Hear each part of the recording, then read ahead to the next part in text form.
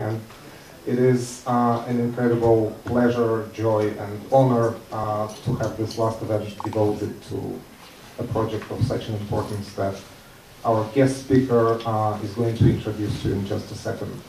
So our guest speaker is Štěpán Černoušek, who comes from Prague, from the Czech Republic, who's been on a Fulbright 1 year fellowship in the U.S. Sorry, 5 months. 5 months, sorry.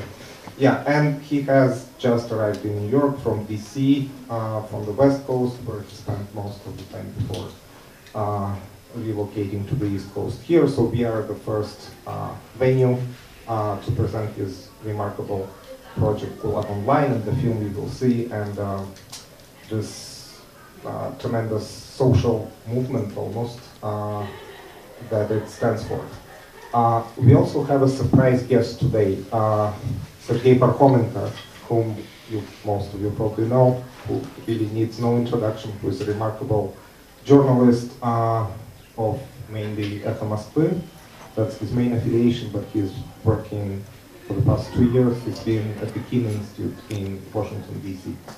And Sergei has kindly agreed to join us to participate in the discussion after the film and after the project presentation.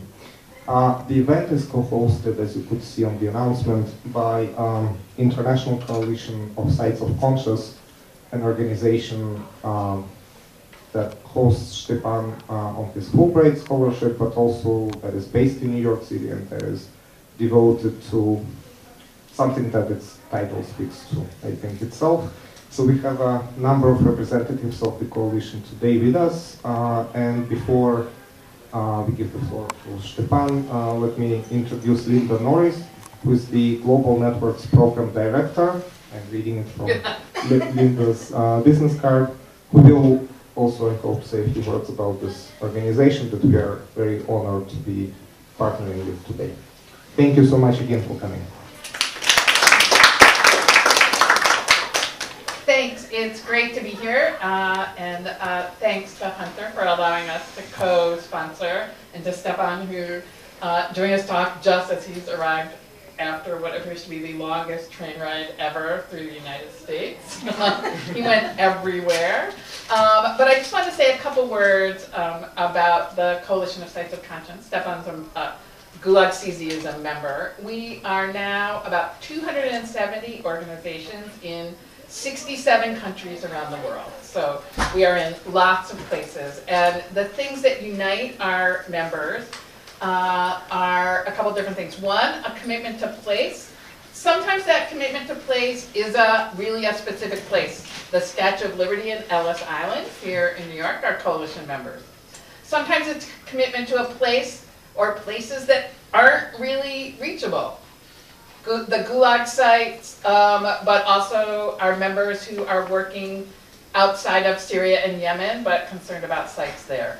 We also believe that dialogue is the way to think about all of these sites, because our main idea always is to think about how to turn memory into action. So just remembering a place is never enough. It's the idea, whether it's the Tulsa Genocide Museum, whether it's an Argentinian prison, whether it's the Lorraine Motel where Martin Luther King was shot, the idea that we as citizens of the world have something to learn for the future, that we can create a more just future for everyone by understanding the past. So I'm really pleased Stepan's here. I brought bookmarks for everyone if you want to learn a little more about what we do and take them and pass back. And I'm happy afterwards to answer any questions anyone might have about the coalition. But I'm particularly pleased to have Stepan join us. He and I started talking about a Fulbright for him a while ago, a year and a half ago, 2 years ago probably at this point. So it's so exciting he got to do it. He has already visited many of our sites in the U.S. and still has some more to come. And that's also part of what the coalition does, is bring our members together around issues of common interest. So I'm super excited to hear his presentation. I'm going to let him get started. Thank you. Well, thank you very much, Linda. Thank you very much, Yasha. Thank you to Coalition of Sites of Conscience for support and hosting me at the Fulbright scholarship in the United States. Thank you to Hunter College for inviting me to screen our very new movie. First I will speak a little about our project, about topic which are focused on, and then you will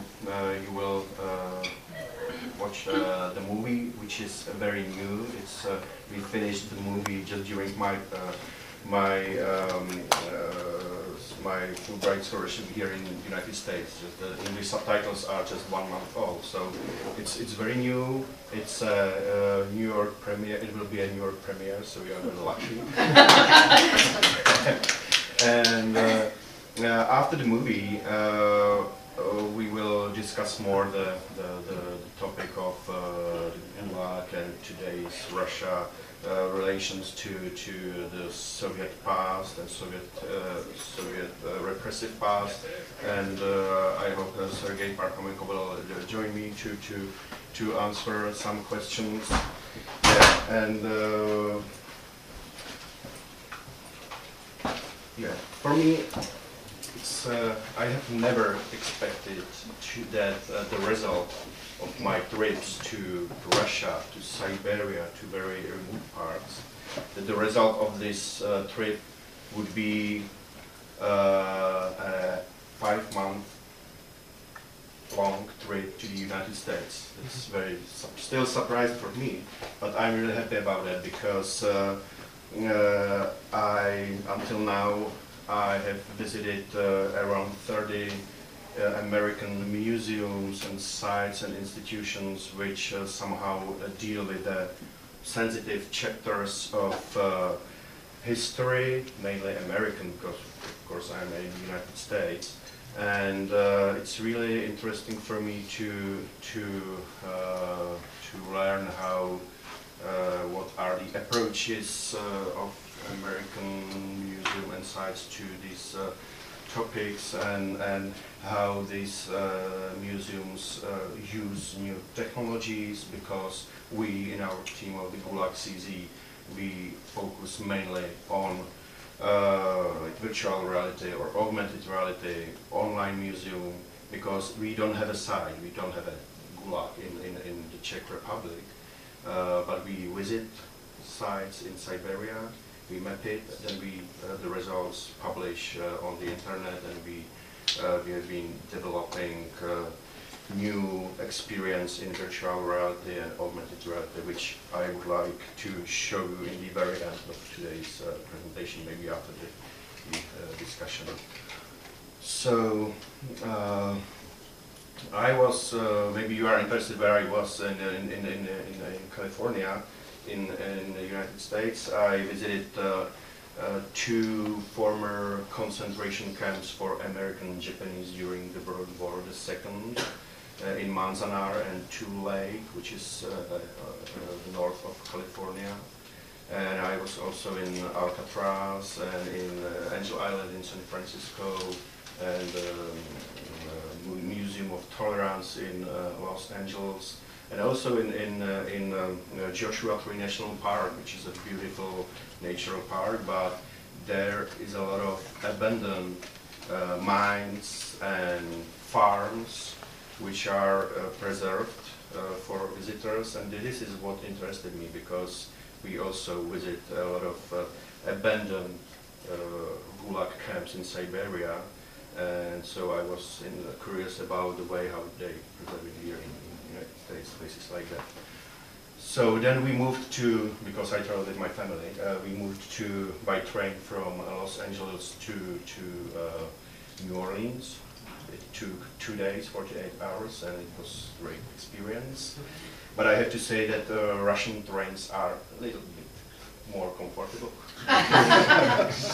Because a lot of people use it in Russia, and it's almost nobody uses it in the United States. Only very strange people and but it was okay. It was really nice. It was really nice. I liked it. And in New Orleans, and then in the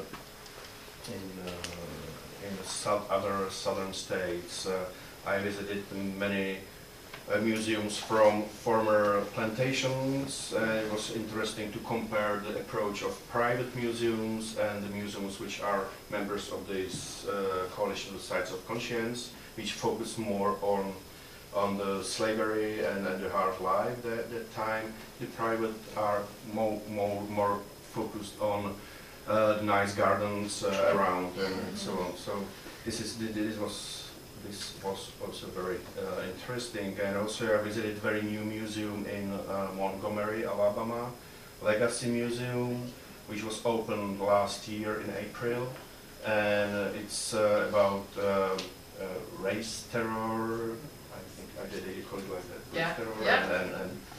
And there's a memorial of victims of lynching in Montgomery, which was inspired by Holocaust memorials, for example, in Berlin. And it's really impressive to see places like this in Montgomery, in Alabama.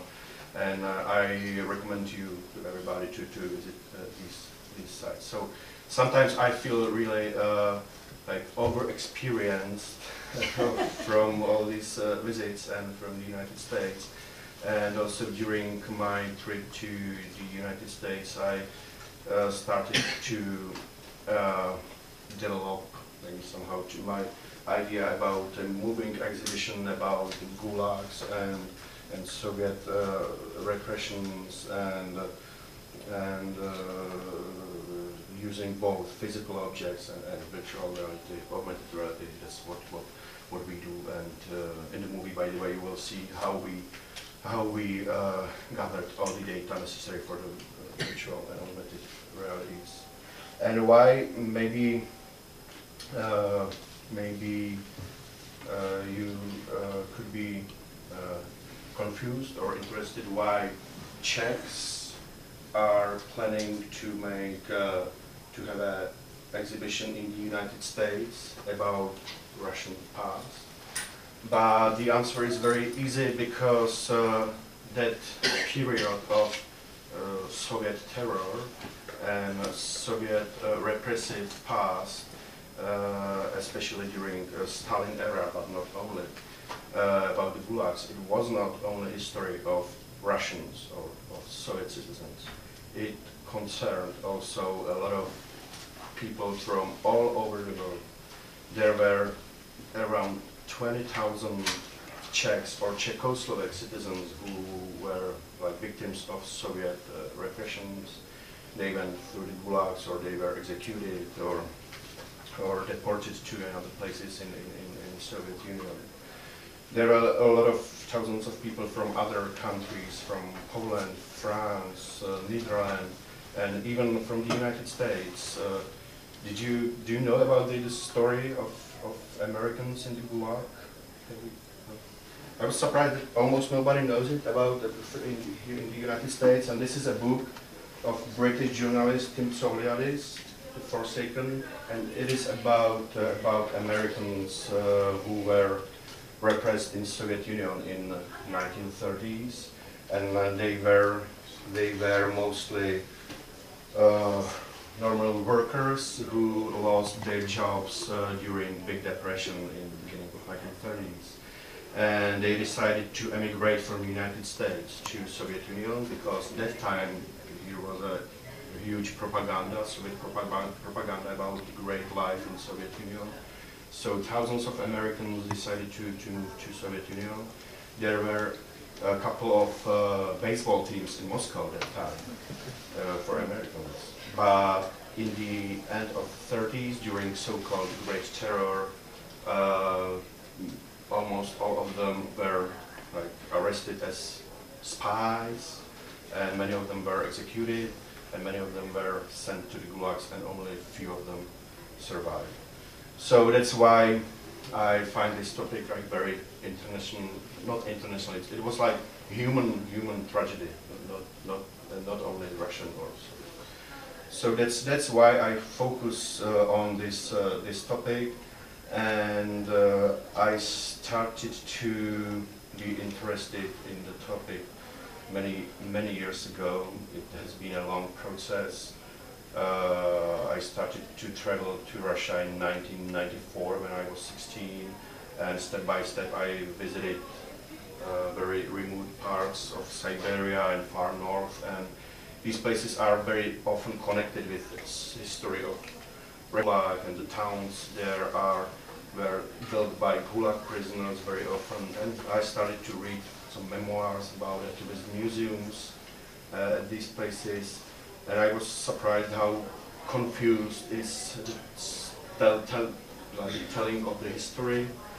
For example, in one small city of Turkhansk in Siberia, there's a small museum, and in one room there is an exhibition about the gulags in that area, and in the second room there is an exhibition which celebrates Yakov Sverdlov, who was sent by Tsar to that place, and who was one of the responsible person of the repressions. But they celebrated in the museum both the responsible person and also the victims of the Gulag. And it's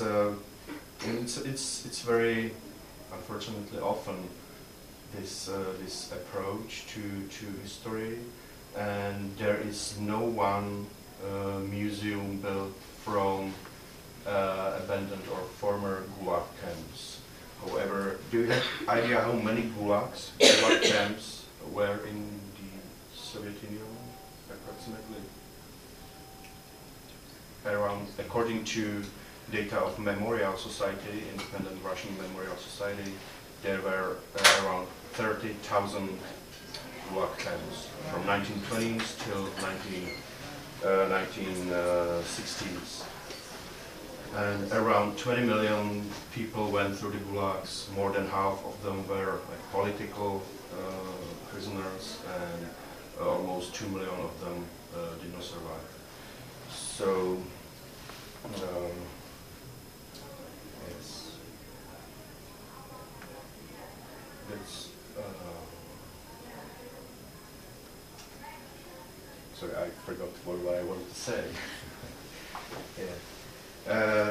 That's about what, and there are still hundreds of remains of these camps, and only in one of them was established a museum. It is in the city of Perm. The museum is called Perm 36, and but the management or people who founded this museum were expelled by local authorities a few years ago, and the great exhibition about the Gulag and about the Soviet dissidents who were arrested in this camp in 1970s, 80s. The exhibition was replaced of another one which celebrates Gulag guards. So that's like today's approach of local authorities to this topic. But not only, there's in Moscow there is a quite good museum of the Gulag, and there's still a lot of independent historians and organizations as Memorial who focus on the topic, and they do a very good job, without which we wouldn't be able to organize our expeditions, but they are very often under big pressure, but maybe we'll speak more about it after the movie. So, the result of my trips to Siberia were expeditions to abandoned Gulag camps, and the movie, very new movie, is about the third expedition from 4, which took place in 2013, but we finished the movie only now, and it's about, you will see what it's about. So, a journey to the Gulag, the movie, it will last 30 minutes.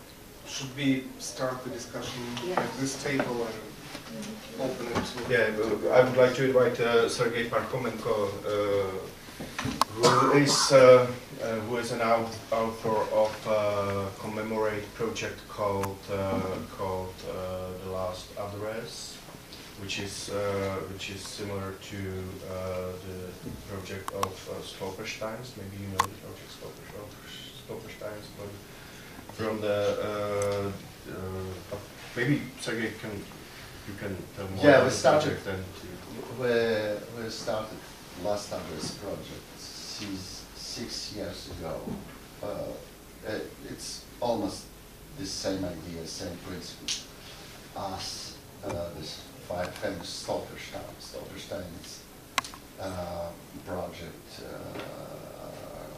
who is done in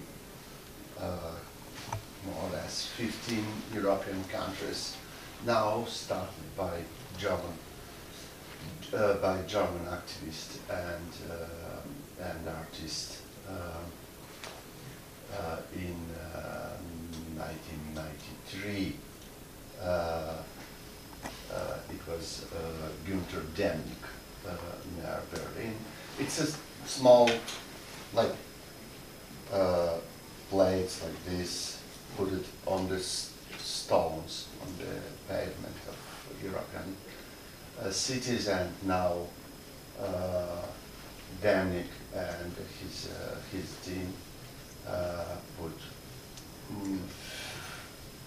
50,000 or maybe even 60,000 of these stones in 700 European cities, and each stone is a place where lived one of victim of Nazi era. It maybe Jews or Slavic people or homosexual or some religious minority like Jehovah's Witnesses or something like this. So we started 6 years ago, almost the same project, but to commemorate victims of political repressions in Soviet Union. And we put some also metal plates like this, like postcards, 11 to 19 centimeters, with just the small, just few words, the name of the person, the profession, born this date, arrested date, executed date, and rehabilitated date. And this plate is put on the building where these people live. It was the last physical address of these people. So we made now 900 plates in 47 Russian cities, and also some plate in some cities in Ukraine, in Czech Republic, and Štěpán Černoušek was the origin of this Czech project, Последняя Adresa, and also in Moldova and Georgia now, and we start this year also in Germany, in Romania, in Kazakhstan, and maybe also in France, because some people was stolen by Soviet KGB in Paris and some French cities also. So we have some activists in France who wants to organize the same project in France. So it's almost same, because you know we have now in many countries some different projects who it's a project of memory of political victims, and the physical execution is different, but the idea is same. It's an idea to have an exact place of the repression. It's we have these projects in Argentina or in South Africa, in Cambodia, in many ex-Yugoslavian countries, and all these countries of Stolperstein and all these countries of Последний. So it's every time the same idea to put the memory in the exact geographical place, to have a exact geoposition of crime, of repression, and of human life, because it's always the same idea to make some kind of zoom of the historical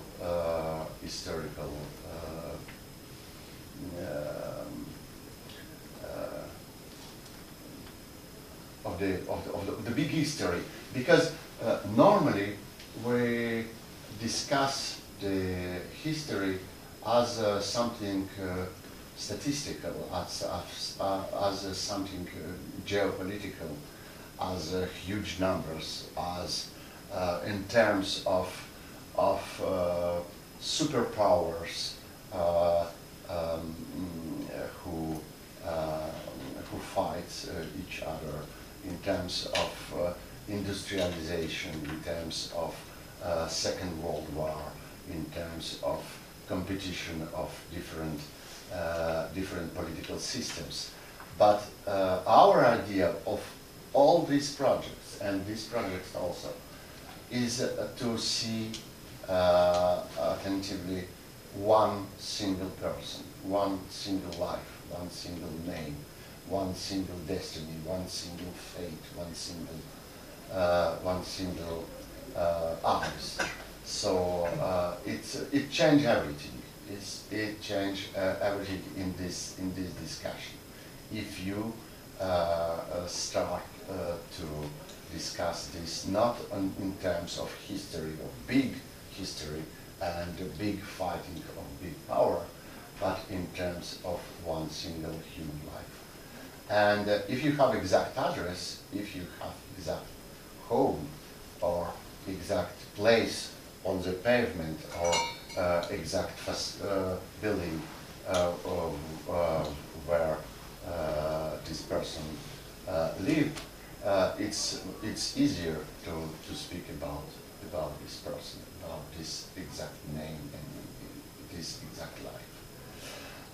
And another very important thing in this kind of project, like Stolperstein or Последний, it's the idea of have one single person behind every single sign. So Последний and Stolperstein never do some list of addresses or persons. We need somebody who asks us to make this sign. Some person who write to our project, I want to put this plate in this address with this name, and I'm okay to pay some amount of money. It's not so much. For Stolperstein, it's more or less €100, and in Russia it's 400 rubles. That's maybe a little bit more than $50. It's important because this person have a right to see this micro monument as as his own monument, as something made by this person and paid by this person. Just this small sign with some words.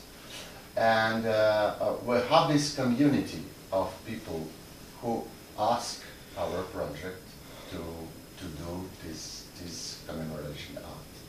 And we have another community of people living in all these buildings, because we need a permission.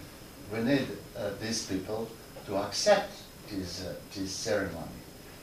And we can put this plate only with a permission of people live now in this building, or own this building. And then maybe the most interesting, it's a discussion between our volunteers who come to this building to explain to people what is the idea and why we need to put this plate in this exact building. So discussion between these people and people inhabited this address. It's the most important thing. It's the most significant thing, because the final goal of this kind of project is not to put thousands and thousands and thousands and thousands same plates in every addresses, but to put together, to create a community of people who speaks about, who thinks about, who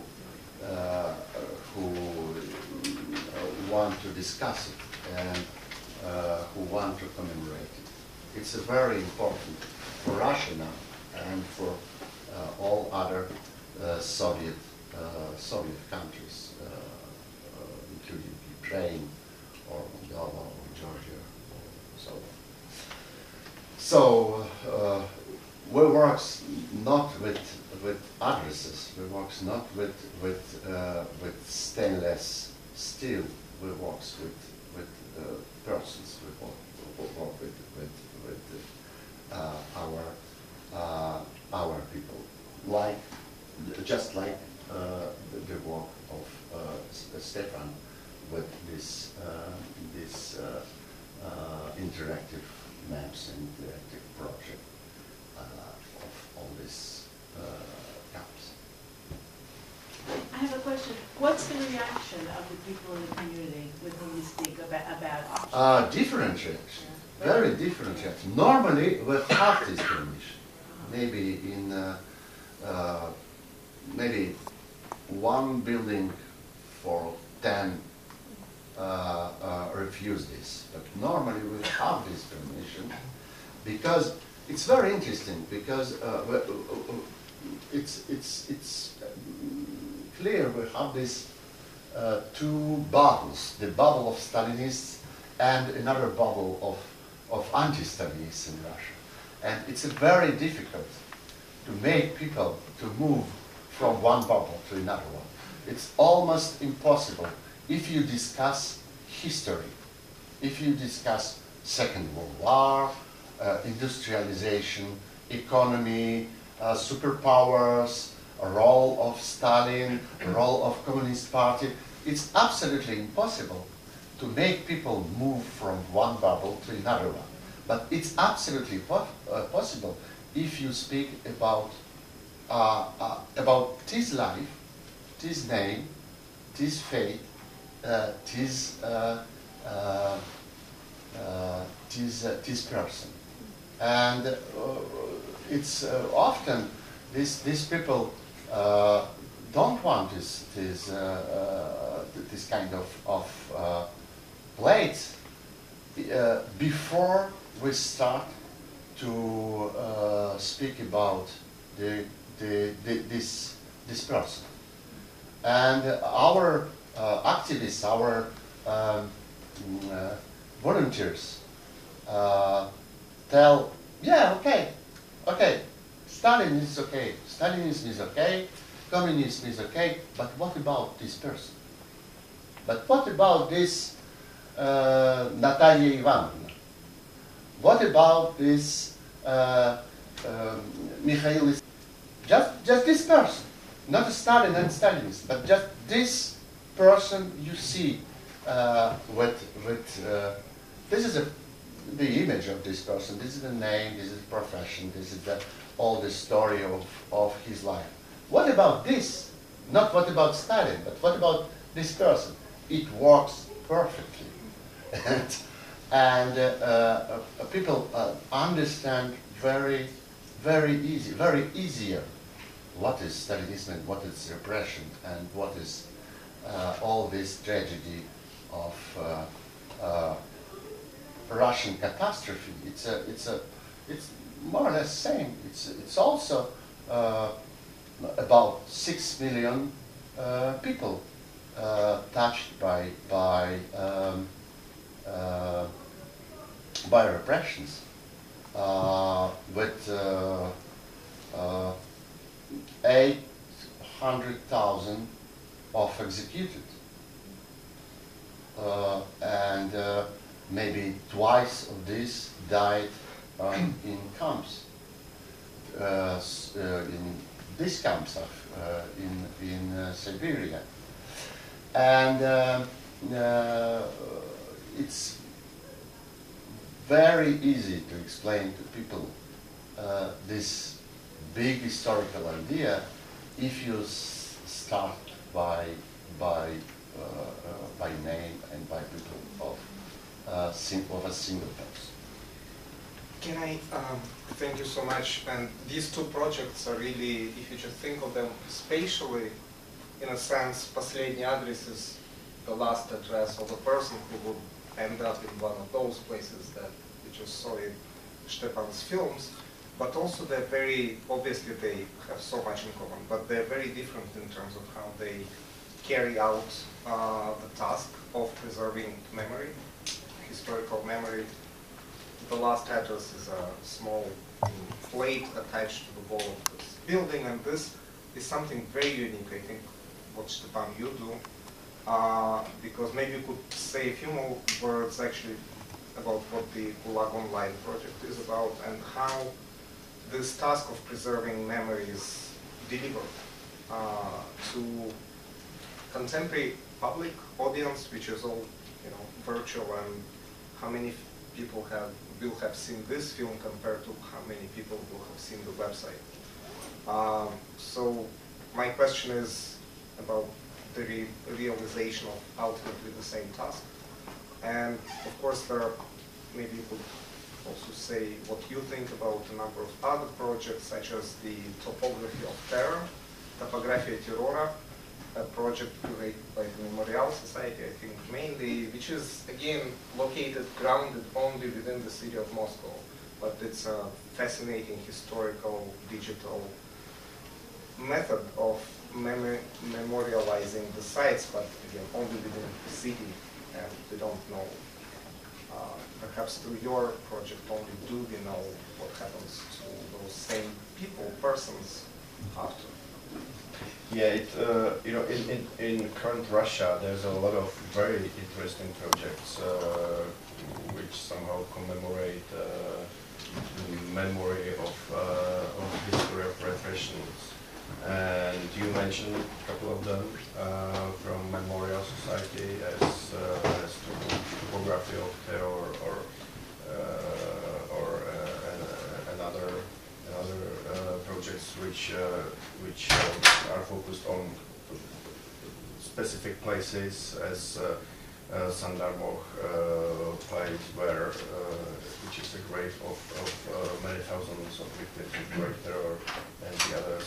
And I don't want to say or to show that our project is only one which document like the footprints of the gulags or the repressions. No, there's a lot of very brave people in Russia who are under pressure of authorities, I would say, but they do a great thing. And there's also a good Gulag Museum in Moscow, which is state and which is supported by Moscow authorities, and they have also very good as an interactive map of the gulags and so on.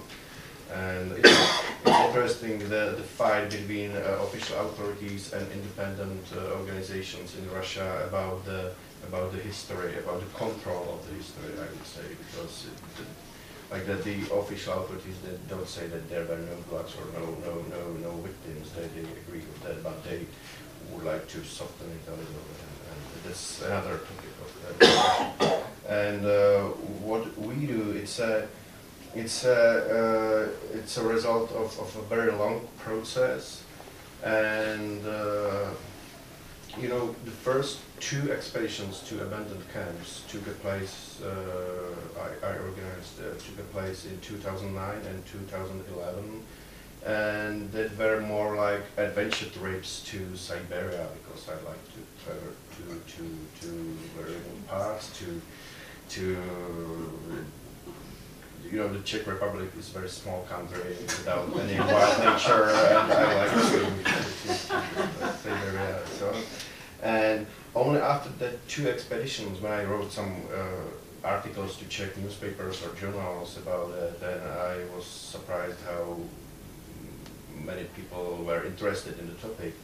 I only after a few years I realized that it would be nice to go back to that places and to measure it in more detailed way, and to put it on the internet, to use some new technologies, because nobody does it today. So only after 4 or 5 years after the first expedition, I realized to do it like this.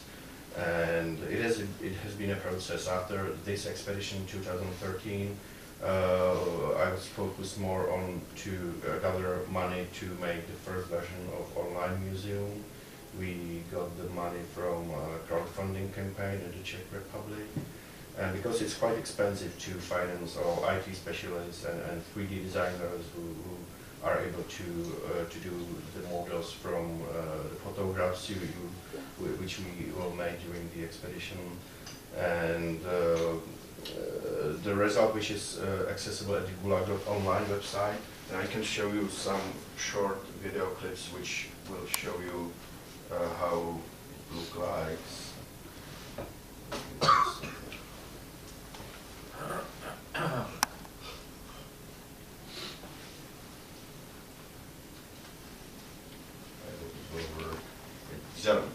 These are like short videos which it looks like if you're searching the website, just illustrating. And we have a map on the website, interactive map, where are places of Gulag administrations. There were almost 500 Gulag administrations in the whole Soviet Union, and there are also places connected with our expeditions, but the expeditions we organized just 4 expeditions, 3 to the so-called Dead Road, the railway which was built by Gulag prisoners 1947 till 1953, in the northern Siberia, and then to the eastern Siberia there was an expedition to so-called Marble Grove, where Gulag prisoners mined uranium for the first Soviet atomic bombs in the beginning of 1950s. And there's a lot of remains of built barracks and the mines, and we also made a lot of panoramic pictures and other 3D models via photogrammetry technology. But these are just 4 expeditions, which is very small.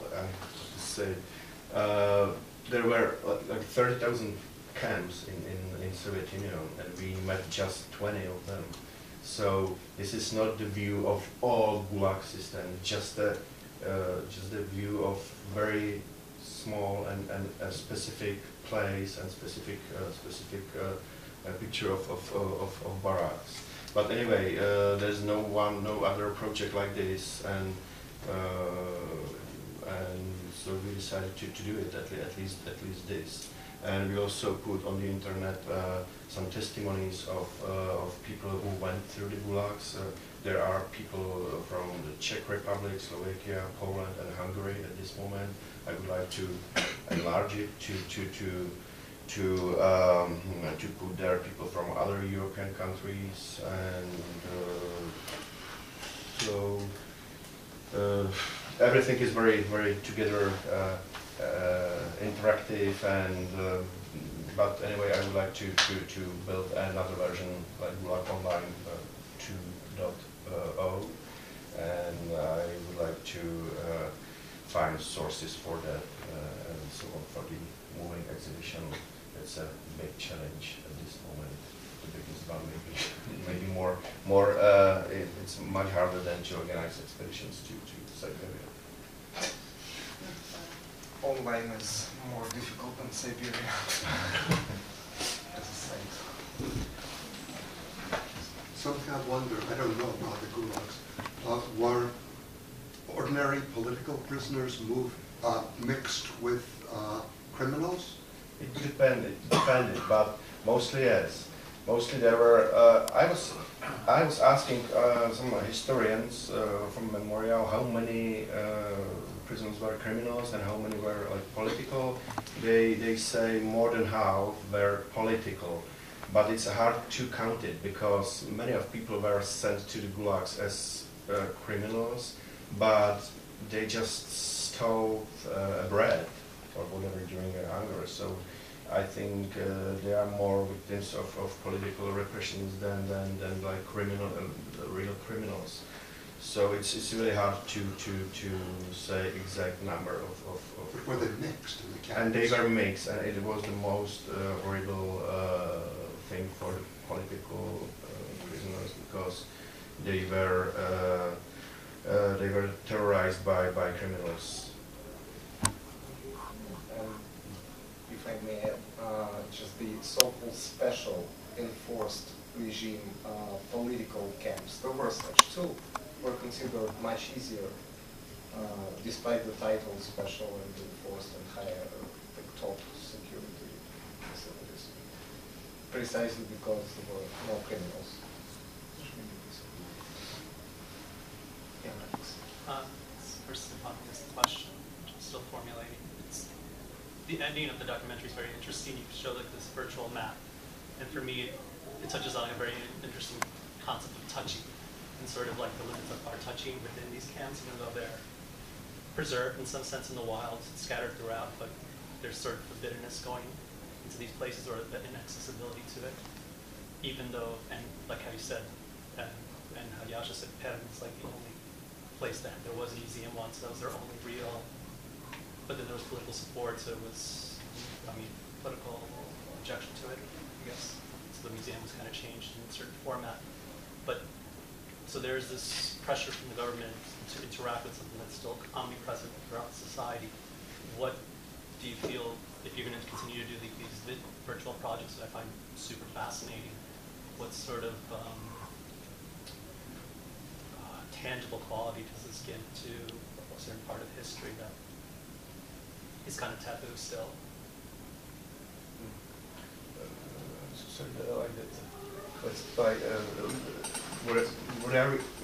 So you ended the documentary with this virtual mapping. Mm-hmm. So it kind of touches on this idea of touching or inability to touch or interact. Yeah, the sort of tactile quality of actually going to these places. And there's not necessarily a forbiddenness to this, but there is a sort of political play where these museums can't be erected for a variety of reasons. They could, but whatever powers would be. I'm curious as to what sort of tangible physical quality these virtual maps, these virtual replicas you make of these places, what sort of agency it has, what sort of powers it gives to sort of these actual places that are well preserved and that people aren't able to go to and are not able to go. You mean how to work with the results, how to develop? Just your opinions on this idea of this sort of like virtual quality of documentation and the importance of it when trying to construct a history, create a portrait of these areas, these places, etc. So I think because you also mentioned the Perim 36 context, I think you're aiming at this realization of this expression не трогать, do not touch, Partially, yeah. yeah, The keep hand- your hands off history, which is still very often taboo, as in the story with 36. And what your project does at the end, as Alex was pointing out, that precisely what it does is it touches it. Right? Like the story? Or? Well, you literally remap the whole place. Yeah. It's like you go to installations in museums that recreate whatever, so you make you feel like you're immersed in the place. But this is a very specific immersion that is that's very taboo in some sense. That's why it's very interesting to me. And I was just hoping to talk more about this sort of process. It's literally. So can I also share a different mapping project that the coalition is doing, which might... Yeah, you can kind of- go ahead. Yeah. So the coalition, our members in the Middle East and North Africa are working jointly on a project to map sites of human rights abuses in the Middle East region. And what's interesting is, not as three-dimensional at all, and not as deep as Stepan's work in some way, but the feeling among our members in the region is that the oppression, the resistance to telling the story is not going to be there forever. And part of what mapping does, right, I think part of what your work does, is ensure that 25 years from now, or whenever, right, when things change, that the record is here. I mean, I think a lot of these mapping projects are making, the tactile part is actually really future-oriented, if that makes sense. You know, it has that time machine quality of it, which is very interesting. Yeah, and so... But for me, that's what's most interesting about it, is that the places are still preserved, and they could be preserved much more. But they're not, I mean, in the film, right, when it says that taiga is taking them back, that's also true of the deserts in Morocco or wherever we are, right? These places will not be preserved. Yeah, I'm sure a lot of places, a lot of barracks we documented 6 years ago during that expedition are destroyed today. Yeah, they said one was burned. Yeah, that's right. Yeah. Interesting. I would like to ask, you showed in the movie, it's a question to Stepan, you showed in the movie interactions with the locals, like the monks helped you, get you out, and so on. Did they have an idea of what you were doing, what your project, or what was the attitude? Did they express any attitude towards the endeavor, or they just didn't know what you were doing? Like, oh, another strange, crazy tourist who are interested in these very not interesting places. Because people who live there, for sure they know about the camps abandoned in the area. However, they don't visit them very often because it's even there. It's very far from the villages. But they know about the remains of the railroad, about the remains of the gulags. Some local hunters visit the gulags or fishers, the camps. But they don't understand the historical value very often, and they use barracks for construction of new buildings, for example, or for new shelters for them, or even they use the letters or the paper documents for making a fire. So, but on the other hand, there are people in local museums who understand how important it is to preserve these places, but they don't have sources to organize special expeditions there to preserve the things, and they are not able to teach other people about the historical value of those places. People are not so interested so much. So the locals were okay, and we paid them money for the helicopter. From indifference to like, but not objecting to that. No, they just told, some of them told us, why are you interested in the camps? They are like devils in nights. Don't go there. So. Uh-huh. Yeah. The reason I'm asking is because my daughter is involved in the project, also dealing with memory, going exactly to where you're going, like to Luhansk. You just came back and going again. But that has to do with the memory of indigenous people that basically were mostly extinct through collectivization, since they could not, breed deer and stuff like that, and there is no agriculture there. And she said that while they were there last time, they were like minded everywhere they went as foreigners. And she's Russian. Well, she's Russian, she speaks Russian, but she hasn't grown up there, and they look foreign. And so there was nothing like this, like people, like authorities being interested in you, or no? No, no. Not objecting that No. you're going. Interesting. But it's 6 years ago, so maybe today would be Might be. Please. Oh, well, I have two questions actually. So one is towards you, Stepan, about do you know what the state of the gulags are in like northeastern Siberia? I only ask because I've heard of like the Kolyma highway that's nicknamed like the Road of Bones because of all the people died building some of the road and infrastructure. So I was just curious as to like how much of some of those remnants have survived, how much of the equipment and whatnot has survived in that area. You mean at the railroad or in general? In general. How many remains there still there are in Russian? In towards the northeastern Siberia. I'm just kind of curious. I don't know. There's no, as I know, there is no project which would count it, which would be focused on this, and it's something really interesting. These footprints of the repressions in all these remote areas, and so I don't know. In my estimation, there are like hundreds of abandoned camps which would be still good to visit and to map it and document it. But these camps are in very remote parts, very far from the nearest settlements, and all these possible expeditions would be very expensive to reach the places. So there are these remains of the camps. Maybe there are still some items, as in one of the camps which we documented, but these are like as I said, hundreds of them. And of course there are remains and footprints of the Gulag, like you mentioned the Kolyma highway, which is a highway connected Yakutsk and Magadan, 2,000 kilometers long.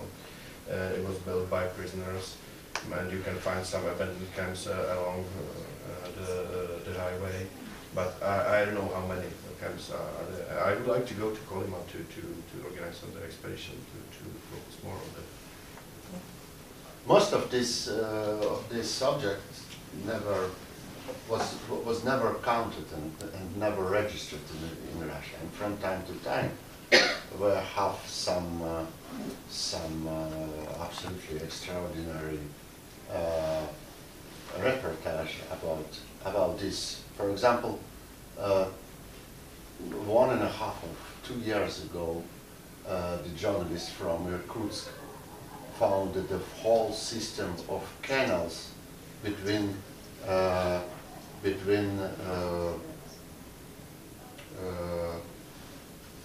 Orb and Yenisei. It was another crazy project of Stalin's era, not a railroad, but a canal between two great Siberian rivers, never finished, but still alive now. Absolutely disappeared, absolutely stolen, lost by historians and by everybody, and it was found like new 2 years ago. It's absolutely pharaonic project with old canals on the taiga. So I think it's absolutely impossible to count this small Lagpunkt, so points of Gulag in Russia's map.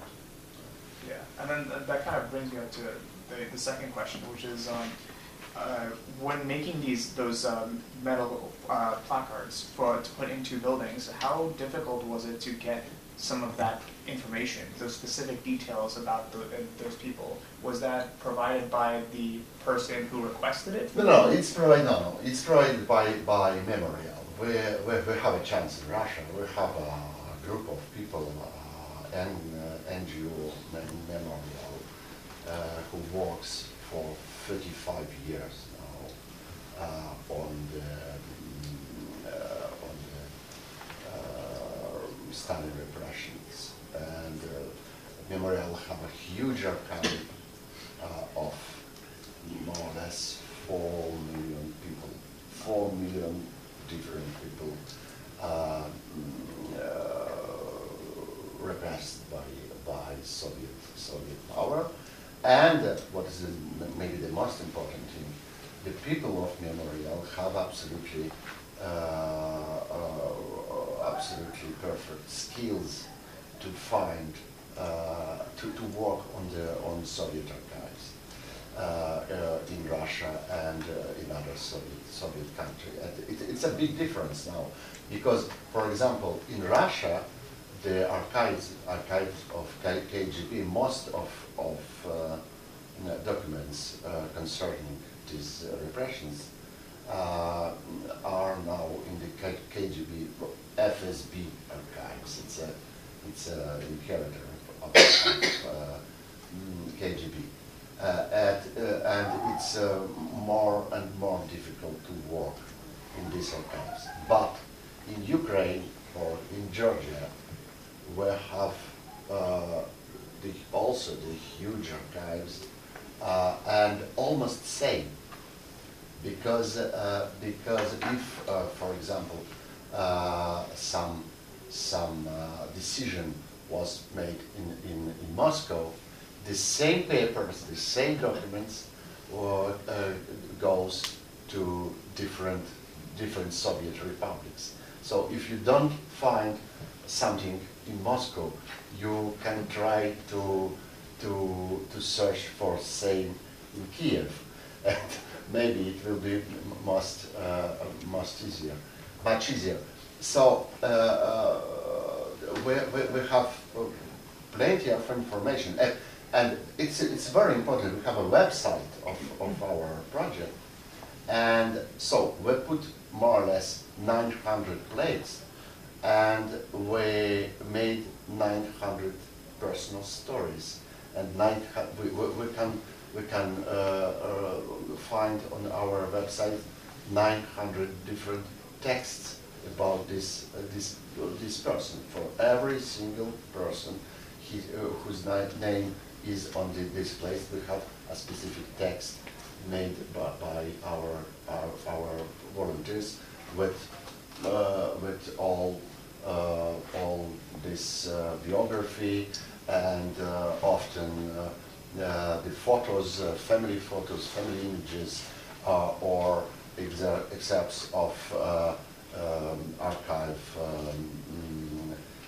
dossier. So we have very interesting information about these people, and this is also an important part of this project, because maybe one day we will wake up in the morning and we'll see all 900 plates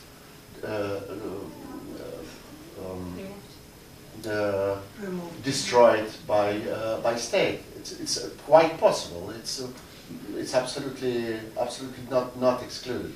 But this text and this website will exist, and so this story will continue. To follow that up, can I ask, of the people who refuse the plaques, what proportion claim that no such person ever existed or lived there? Don't understand. I'm sorry. Те, кто отказались согласиться установить табличку, сколько заявляло о том, что такого человека не было? Never.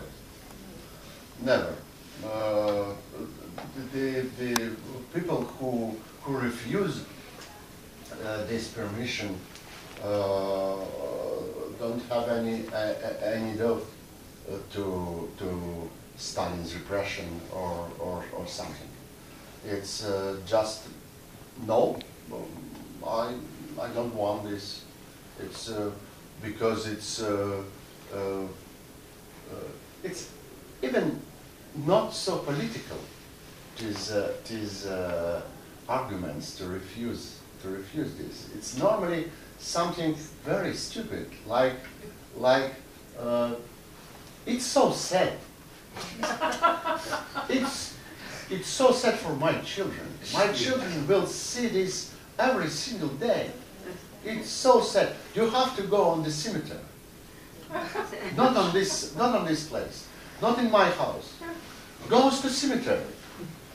And we explained, but that the most of these people don't have any cemetery, any burial, any nothing, just disappeared. And this small plate of measured as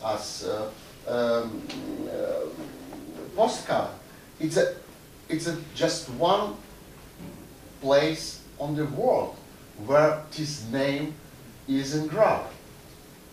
Just this possibility, not on the cemetery, but from time to time we have this answer. Not in my house. It's so sad. Yes, it's sad. In your archive, do you include the Baltic nations? Estonia, Latvia, Lithuania? Yeah, sure. You do? Sure, and we have some activists now in Latvia and in Estonia. I don't know why, but not in Lithuania. Nobody asked us about this project. But I think one day we will start also in Estonia with this project, because we have some people who want to work here. In the 900 that you've made, is there a Jewish percentage included? Oh, no, I never count Jewish percentage. It's important percentage, but I don't never interested in I was just wondering if people who refuse because somebody... No, it's not this anti-Semitic motivation is not so important in this thing. No. Thank you.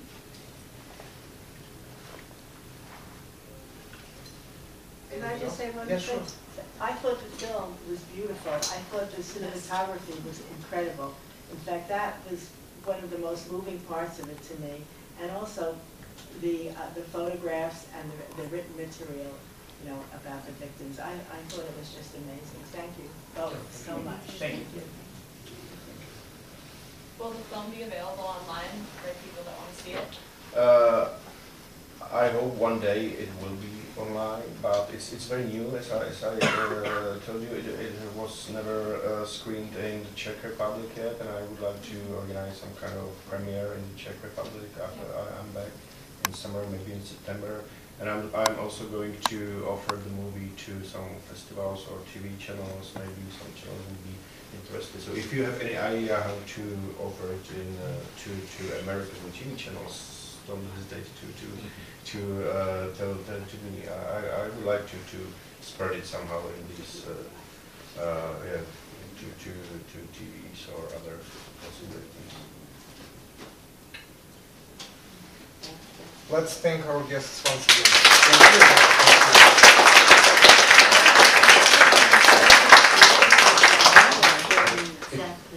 If you are, someone of you is interested, I can show you some augmented reality, how does it work here at this table, some results of our so we can you come in? Anything else?